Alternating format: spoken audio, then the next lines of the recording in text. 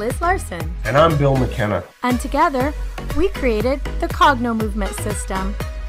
And we'd like to welcome you to the New Life Perspectives radio show, where we're going to be sharing with you tools, tips, and ideas that are going to change your life.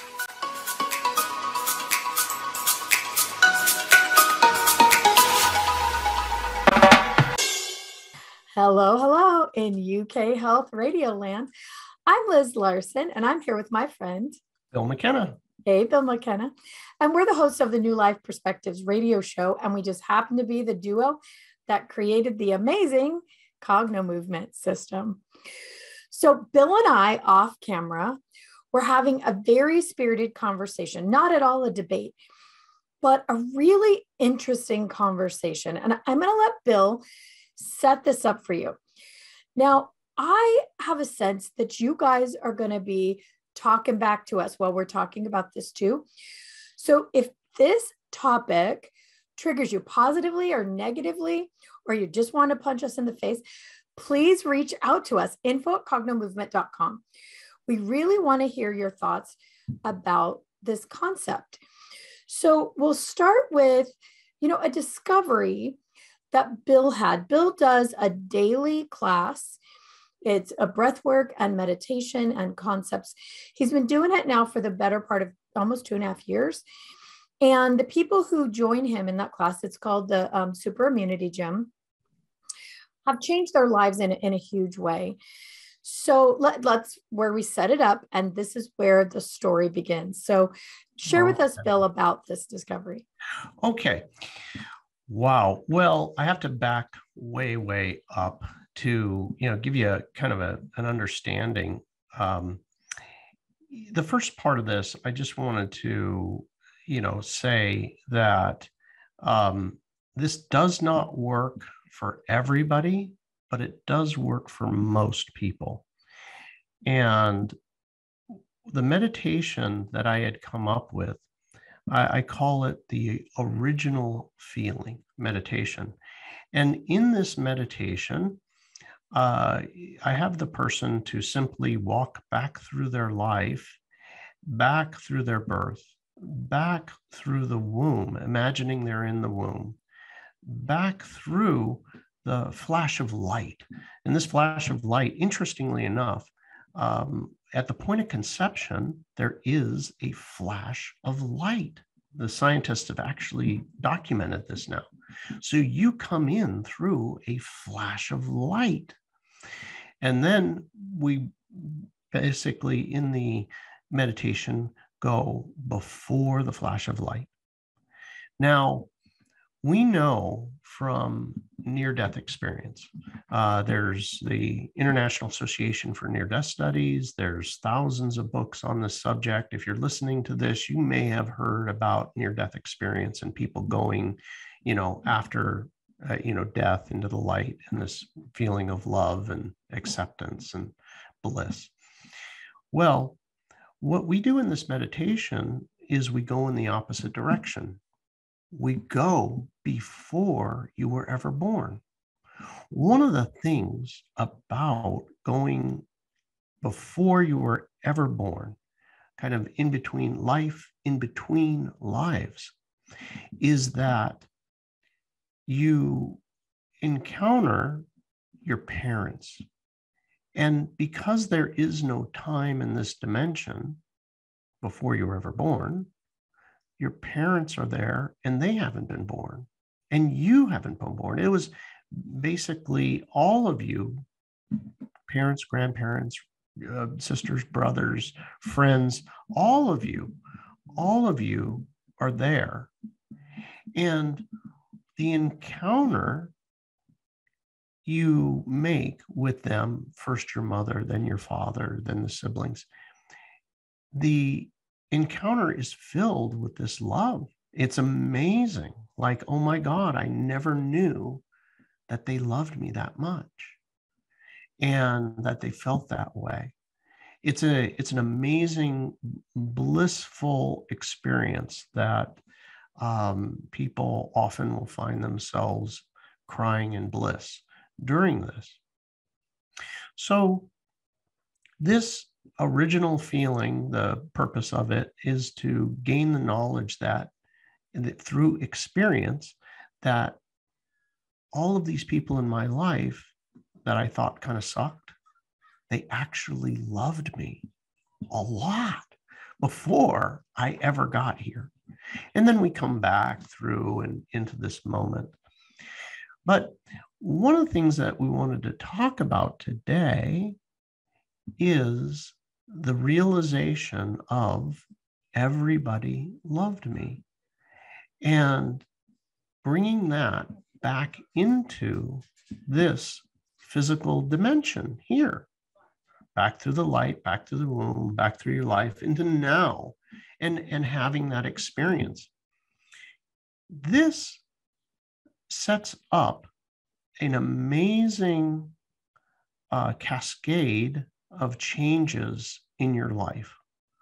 Once you experience in your reality that these people really love you, and you know this, then there's all of these other people that also loved you.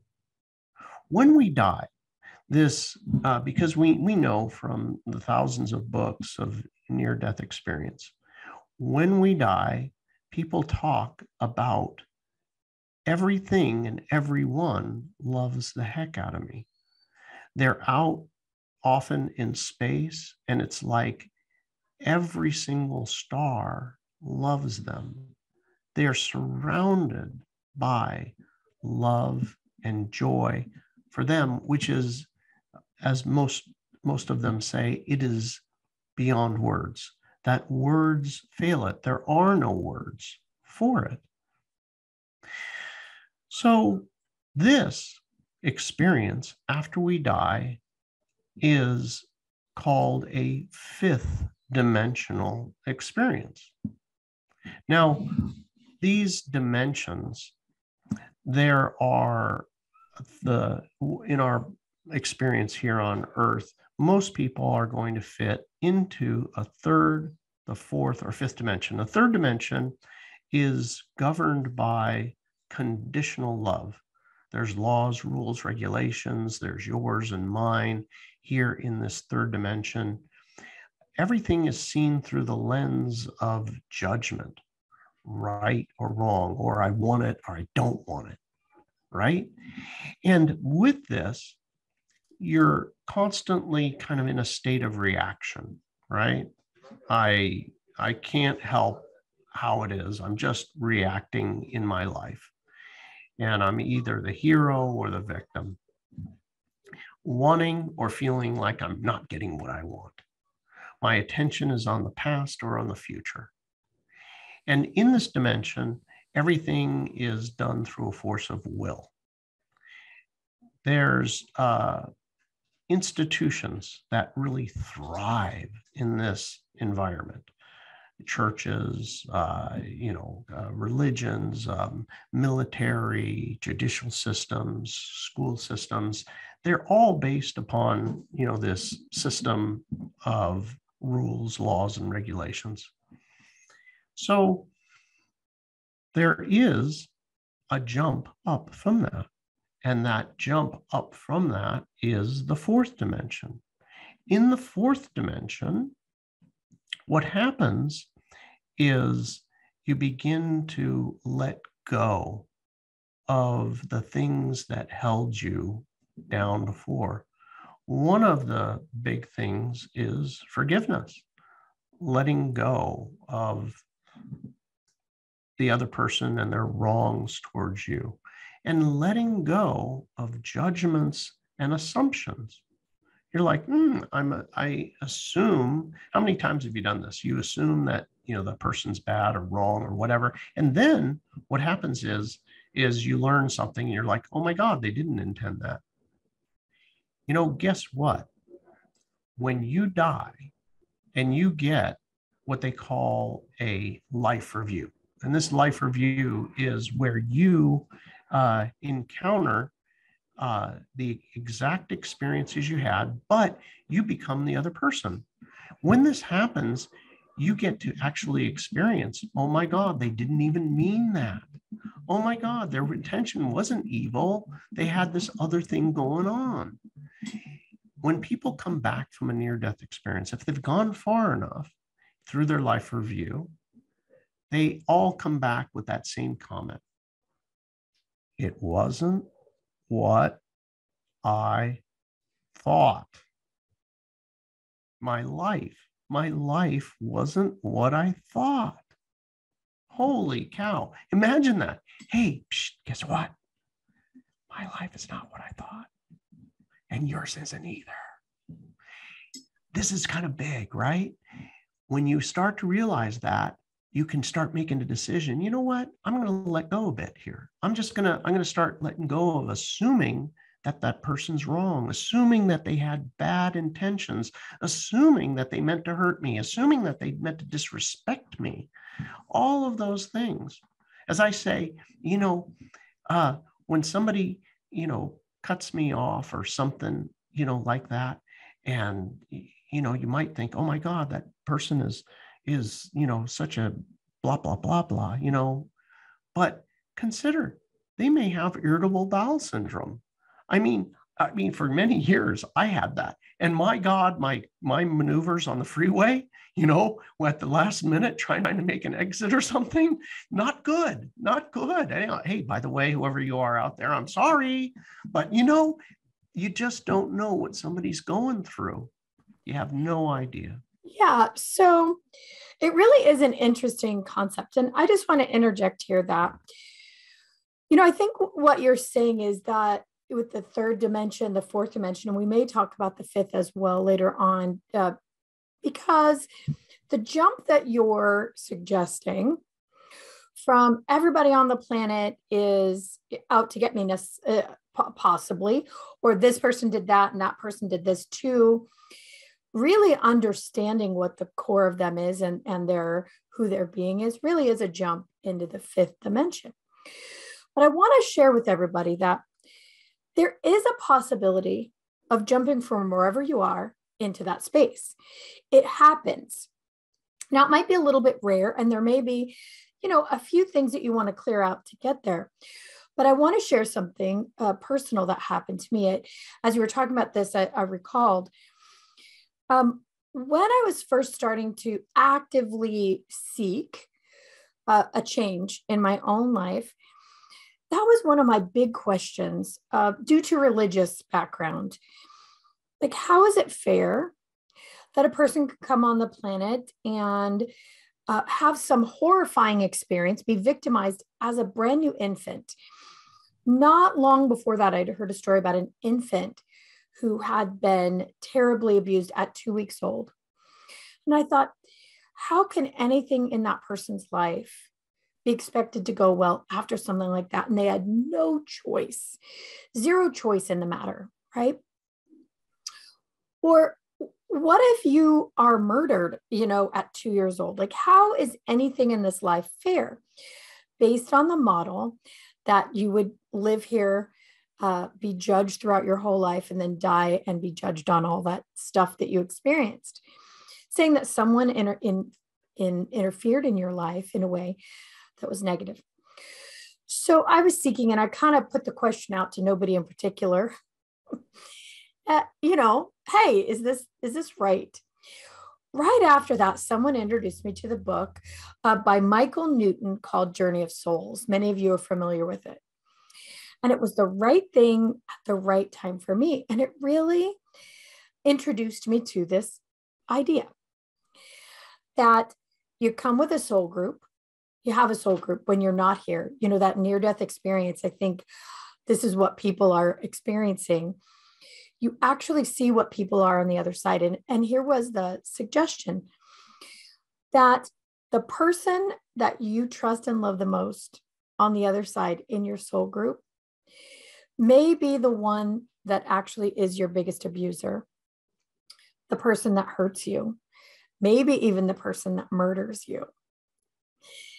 And that concept for me released me. It allowed me to, the inkling of the idea that everyone around us really actually is here in our very best interest, even though it may not seem like that, because I mean, I'd love to use a swear word, but Johan said we can't. You know, they really are that A word, right? They hurt us, they do bad things. And yet they're that person that actually loves us the most on the other side. So it opens a space for that possibility. But I know where we're going with this conversation. And I think it's really the beginning of opening the conversation for us to love ourselves as well. So we're right up against our break. We need to hear from the UK Health Radio. So UK Health Radio, take it away. So we're talking about this concept that somewhere out there in the ethers, there's this whole loving being that we love and that loves us and is really here for our best interest. But in this plane, Bill, in this third dimension, man, are they a beep. Oh my God. And they hurt us and they, you know, ruined our lives. And then there's a possibility of us popping back out of that and understanding that they're actually pure love and so are we. Oh my God, Liz, you know what, as you're talking, you were talking and you gave me a tremendous gift today. And it's something I hadn't thought of. But when you said that, you know, on the other side, you know, that they were a very loved and trusted person, and then they were here, you know, to do whatever they're going to do so that we could grow in some way. And what I got to tell you about this experience, a little story for everybody. Well, when I, years ago, I had a business relationship. I had invested in a company, and there was a person who was in a power position within that company, and I was like, oh my God, the guy's mentally ill, and it's you know, my investment's gonna just go downhill and get crushed, and it did. But that years later, that's exactly what happened. But I was in the very early stages. I had just put a tremendous amount of money in, and I went to lunch with him, and I was like, man, this dude ain't right. You know, he's not right, and I don't like him. You know, I'm all the way in. What do I do? You know, I sunk my money, and now, you know, I'm stuck, you know, so try to make this work. So I don't really even like this guy. I sit down, he's already waiting for me at breakfast. I walk in, I sit down across from him, and I was like, you know, hey, you know, how you doing? You know, and all of a sudden, out of nowhere, I have never before in my life had this happen. My heart opened up. And I mean, like, I have never felt this amount of love for man, woman, dog, child, anything. It was the most immense love that I had ever felt. And I'm literally choking and welling up with tears with this love for this man that I like, what the, and it's really confusing because you're like, oh my God, this guy's kind of an ass, but I love him so much, you know, and I was like, literally like, couldn't hardly get the words out. And I was like, tell me about what's going on in the company. I'm looking outside and I'm trying to, you know, breathing, you know, trying to make it go down, you know, because it was so overwhelming. It opened up and my whole chest opened up and I was like, wow, holy cow, what the heck is that? My point of telling the story is that he was a trusted, loved person on the other side. And he came here to show me something, you know, hey, you know, which he did actually end up being the catalyst in my life to have new realizations. And I would have never gotten there in this lifetime without him. those realizations. So I always remembered, in the hard times, actually, there were times the hard times got so hard that you'd forget. You were like, oh my God, he's distasteful to be around, Yeah. And but I would constantly, in my quiet time, I'd say, Bill, remember, this is not the first time around the block with this one. There's something going on here. And so I did learn wonderful lessons from that. A great master had come and wearing a horrific disguise. Yeah. Right. Well, it's one of those things. There's this topic, I mean, things that we talk about all the time that maybe other people don't, because we are a couple of weirdos. But this idea that, are you willing to be happy and willing enough that you would be willing to let go of your biggest resentment? Biggest resentment. I mean, the person that really, they did it to you. They're the reason that your life is crap today. And if you knew the reward was this overwhelming sense of love, the ability to understand that they probably are your biggest teacher, would you do it? So I have to say, I hated this idea. Hated it with every fiber of my being, right? This idea that something terrible, you got to put a silver lining around something awful that happened in your life. I really hated that idea. Just did not think that was a good thing. In fact, there's a third book in this trilogy of Michael Newton's Journey of Souls, Destiny Souls. And the third one I blocked out. I got to the middle of it and I could not finish because there was a story about someone that had to actually complete the lesson. They had to go through the crap they were in to get to the other side. And at the time, I didn't realize that that was what was happening in my life too. I'd gone through something horrific and the consequences of it were still happening. And I was looking for the rescue balloon to show up, the white knight to come and just wave the magic wand and wash it all away. I really did. I mean, that's what I thought was going to happen. When I was reading this book, and the guy in the book goes before a council. He's a man who has, if I remember correctly, he's a disabled man, mentally handicapped, a little bit slow, if you will, had been accused of raping someone. He didn't do it. And he went into regression and went before his council. And the council said, yeah, you're going to have to experience this. This is what you came for. This is what you came to do. Well, he eventually ended up writing books about it, and it ended up changing other people's lives too. And that was the lesson. But at the time, I was so angry that here in this fifth dimension idea, this guy was still going to have to go through it, which meant I was going to have to. Right? I was so unwilling to let go and accept that idea that I never did finish the book. I'll have to go back. But I did understand, it was the beginning of that concept of understanding that we come to experience something, we come to do something. And there is a place where you can transcend, the veil's getting so thin, right? And actually see the truth behind it. In my own case, the experience I went through was chewing me up and spitting me out because I refused to be on purpose. I refused to live the life I'm living today, by the way. I kept going around it.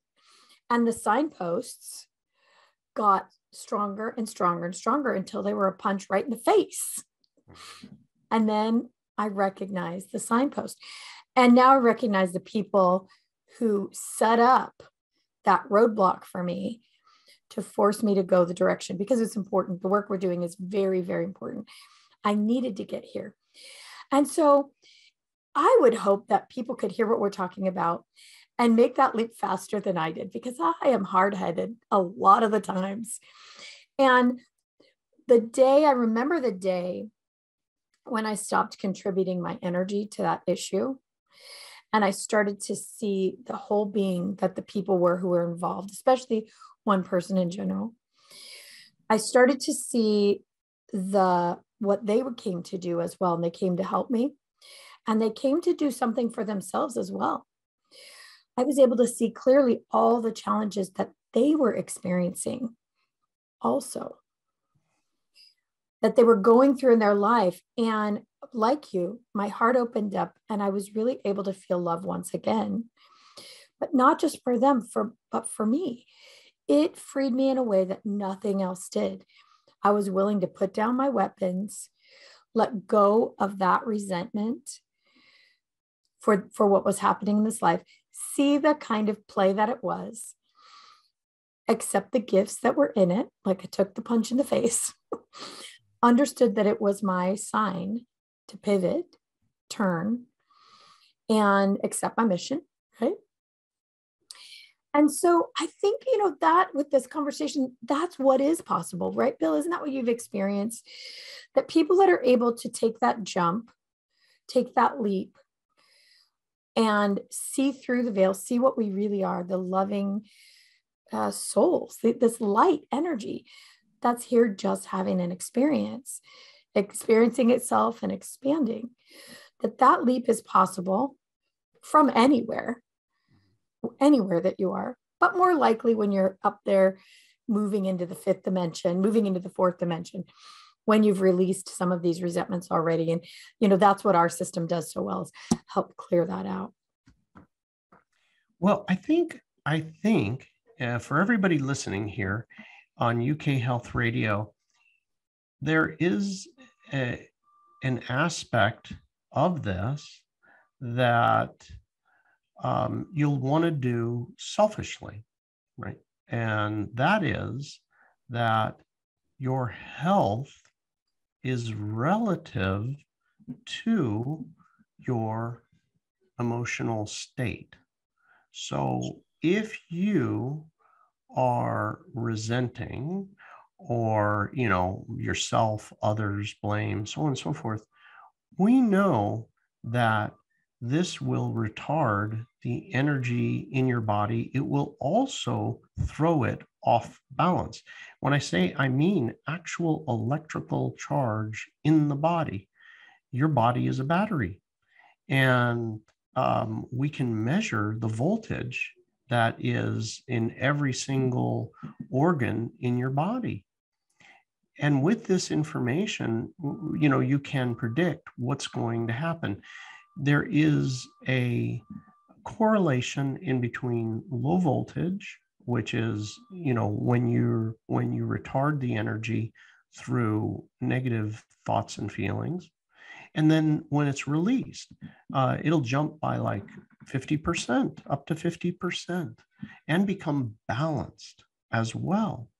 So there is a very much a quality of life benefit physically and emotionally to making the jump from this world is inherently a hostile place that's against me to this lifetime is actually supporting me, that all of life is here supporting me. Kind of like, when I sat across from that guy at the restaurant, is the viewpoint prior to was, here is a hostile that is not in my best interest, to, a window into, hey, there's something else going on here. There's something greater that's happening for you. It's happening for you, not against me. So Einstein had actually said this long ago. Amazing, is the universe, a supportive, or against me, right? Is it a hostile place, or is it actually supporting me? If you take the viewpoint, and we'll take this in the next segment here after this commercial break, we'll take a look at that, and we're going to actually do a technique which is going to help you to try to dabble in that.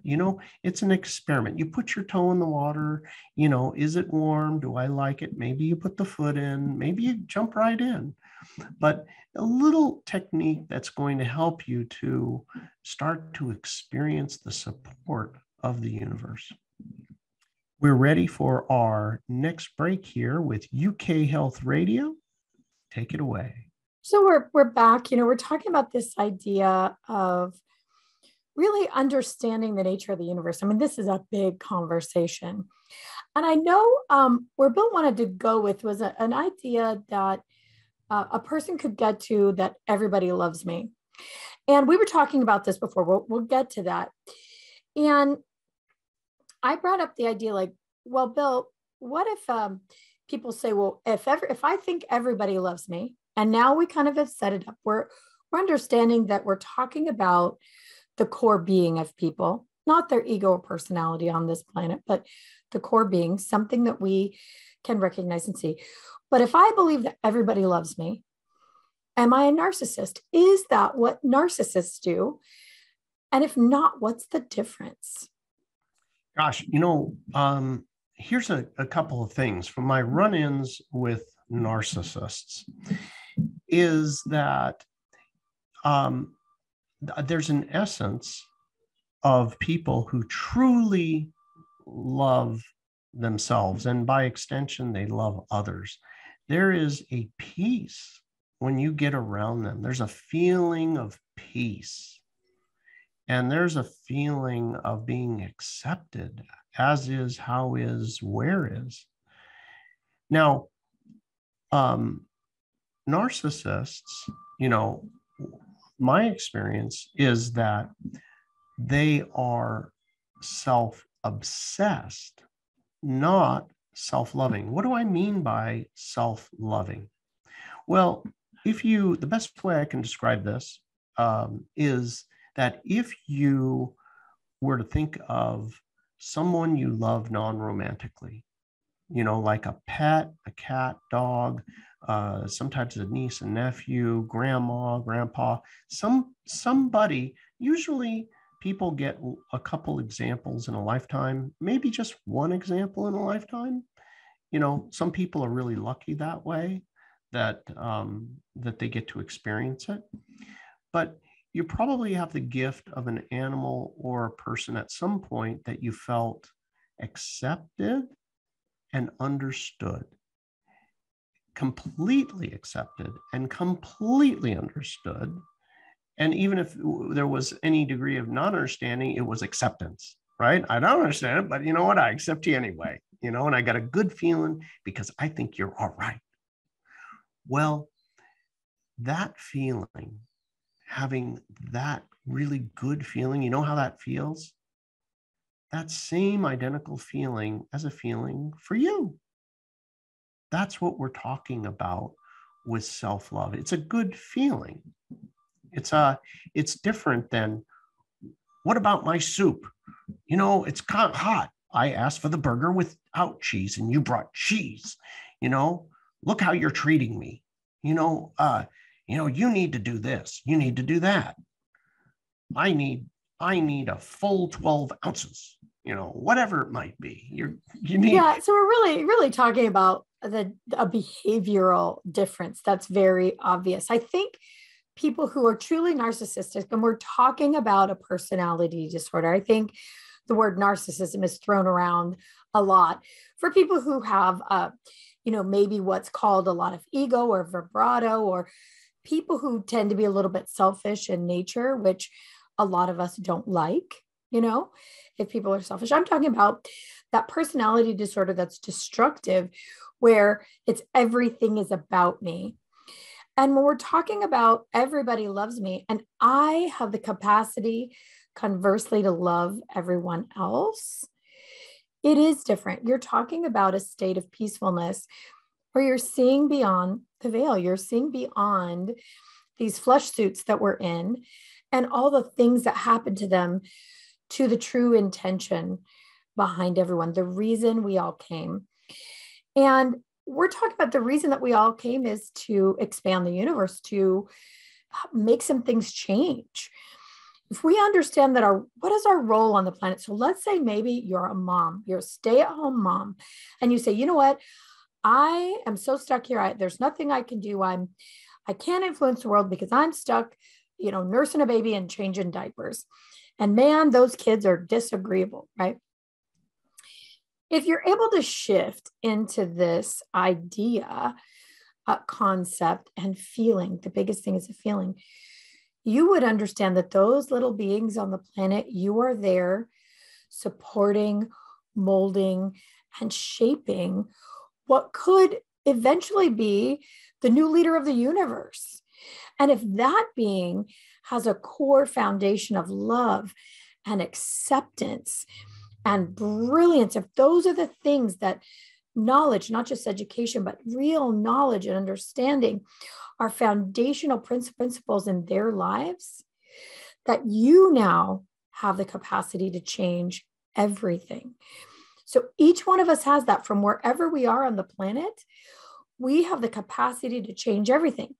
Now, we may not be able to see it in the moment, but it's true. So I think that's what we're talking about in terms of self-love, self-respect, understanding that you really have come to play your role to expand the universe in whatever tiny way that you can. Maybe it's you're an artist and you paint the painting that inspires the next Leonardo da Vinci, or inspires a president to change his mind. Alan Watts tells a story in an old book about actually doing that in art school, painting a painting that changed the role of a government official who was actually a prince, saw this painting, loved it so much that he created a whole art program within his country to support and foster artists. And he was just an art student. So each of us has that kind of impact. If we loved ourselves enough to understand that, what else could we create? It's a big question. That is a big question. This concept of everybody loves me, from an early age, most of us have found ourselves disciplined and judged over and over. Your school teachers, your peers, your parents, judging and disciplining. So from an early age, most of us feel like we're not loved. There's very few people who do love. We experience very rare cases of being understood and accepted. But those few cases within it hold the seeds to a vastly different life. If you were to think about it, right? Notice how you felt and how you acted after or when you were in the presence of somebody that loved and accepted you, grandma or niece or nephew or whatever. You were like, man, life's okay. I can relax. I'm okay. I can relax. I can say what I want. I can do what I want. Life's okay. I have permission. Well, guess what? This is available to you today. And the people that are around you will be affected. The encouragement here is to look beyond the veil of the personality to that true love that we talked about that was in that original feeling meditation. So, Liz, if it's okay with you, I'd like to walk into that. Before I do, did you have your thoughts around all that? No, I think it'd be great for people to get a chance to have a taste of experiencing this so that they know it's a possibility. So we've just got about 6 minutes left. So let's do that for the rest of the show. Okay, fantastic. So the first thing I'm going to do is start you off with, now you don't want to do this if you're driving, you're going to go back and listen to the recording of this. If you're operating heavy machinery, whatever, this is a couch exercise. Okay. So here we go. The very first thing is that I'm going to have to show you the eye exercise that goes along with this from Cognomovement. Now, it is what we call the infinity. An infinity is a figure 8 that's on its side. What you're going to do is you keep your head straight and level, and you look down at the floor to the right. You look over at the right wall and then move your eyes up the right wall, across the ceiling. When you get to the midway point, you go down to the floor again, and then look at the floor on the left side and up the left wall to the ceiling. So it's like a big figure 8 on its side. You're moving your eyes in this infinity the entire time. There is a neurological reason for this. It's going to activate all the different types of your brain, and it's going to synchronize the left and right hemisphere as we do this exercise. So begin, you can do this eyes closed or eyes open. Begin to move your eyes in this infinity or figure 8 on its side. And recall the times that you were actually understood and completely accepted. This may have been accompanied with a feeling of being loved. This understanding and acceptance are derivatives of love. So odds are you got to feel a sense of love. This could have been from an animal. It could have been from someone out there that you had an experience with. It's typically non-romantic love, because oftentimes romantic love comes with conditions. And we're talking about something that has no condition. They just love you for no good reason. It's unattached to an outcome. So as you're rolling your eyes here in the infinity, noticing that person and how you felt in their presence. Notice how you felt. Notice how good it felt. Notice, where do I feel that in my physical body? Where is that good sensation in my body? Maybe it's in the chest. Maybe it's in the belly button. Where do you feel? Maybe it's all over. Where do you feel it? Noticing how good that feels.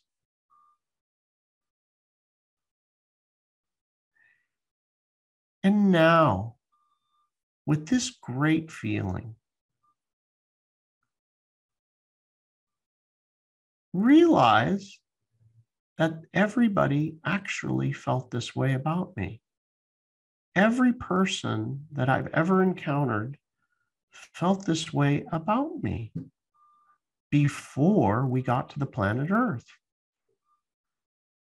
They all felt this way. They all felt this way. And I'm going to allow myself to look past the personality. Looking past the personality and just knowing, acknowledging, oh, they feel this way about me. They really loved, accepted, and understood me. Notice how it feels. Notice all the people in your life, your relatives, your neighbors, school, home, everywhere. They all love me. They all love me. And open yourself up to receiving this love. For most of us, you probably have pushed it away all your life. No, not too close. Don't get too close. No, push them away. Let go of that. No more pushing it away. I'm going to allow you to love me. I'm going to allow your love in. Not a word needs to be said to anybody about this. Just allow their love in for you. As you go about your day, simply allow everyone's love in for you. You may find yourself in place with a bunch of strangers. And if you simply allow their love in, you'll be amazed at how they treat you. Things will shift.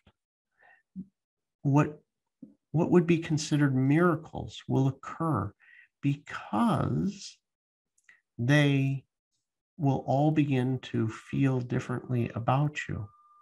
They'll begin to be small things at first. An extra bag at the grocery store they didn't charge you for. They'll look you in the eye.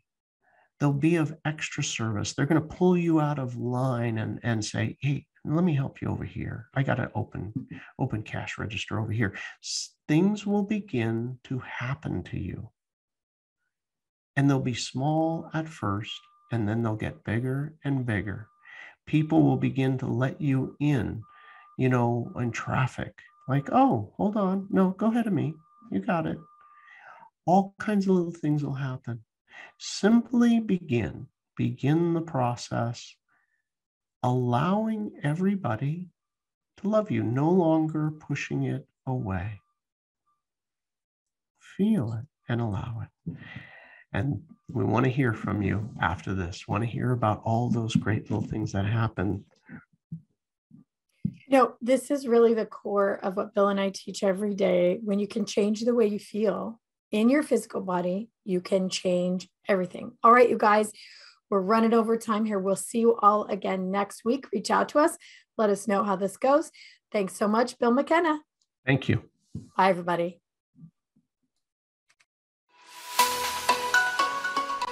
Thanks for being here with us on the New Life Perspective radio show. For more information or to find out more about the work that Bill and I do, please visit us at cognomovement.com or email us at info@cognomovement.com. See you again soon.